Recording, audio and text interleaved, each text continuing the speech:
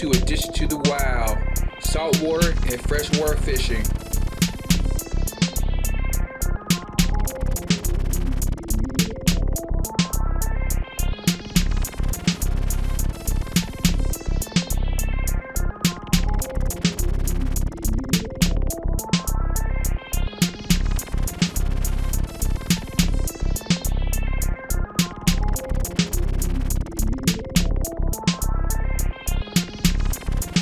Now sit back and relax and have some fun.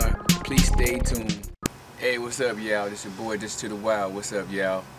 Hey, did some fishing on like a damn one. You know, it was cool up there though. You know, some people caught fish. My friend Dave caught fish too. Only problem we had, man, is like I got an HD camera.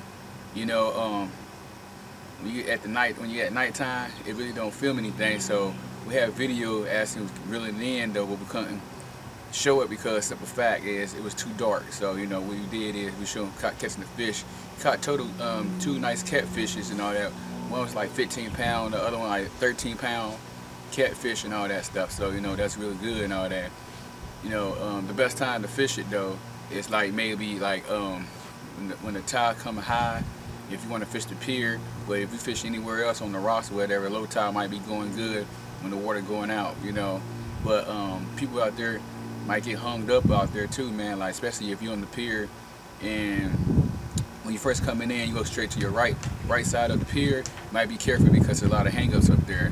So my best advice, man, to when you don't fish, it will bring you a lot of hell of weights though, you know what I'm saying? The best weights for us, what we use between 3 or 4 ounces and stuff, that's pretty good though. It's depending how the water, if it's running really fast or whatever though. So you know, and some people who using them small poles out there, man, like y'all need to get some thick catfish pole for real, man, because you know the small poles, man, you can't even get your stuff out. If you even get tangled up with anything, you get tangled up with some wood line out there or something. So you just need some thicker poles out there.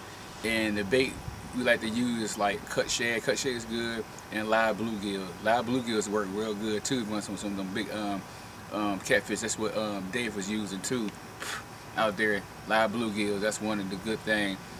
People out there trying to use chicken liver, dough bait and all that, man, I kind of want food with it, man. It's just depending how that water is, because usually in the river up there, man, that water be moving kind of swift, man. So, you know, I won't be using that unless, like I say, unless you're wrapping in the pantyhose real good. But otherwise, I would not use that, man, because that water is kind of moving fast a lot of times. So I'm just giving you a word of advice on that. So, you know, but otherwise, man, it's a good area to fish, man. You know what I'm saying? Come on out though. Maybe basically this whole month and next month we're gonna be out there catfishing. And to the people who saw me out there, hey, what's up though? I love y'all out there though. When y'all see me, say, hey, what's up? You're Addition to the Wild. Yeah, I love that stuff though.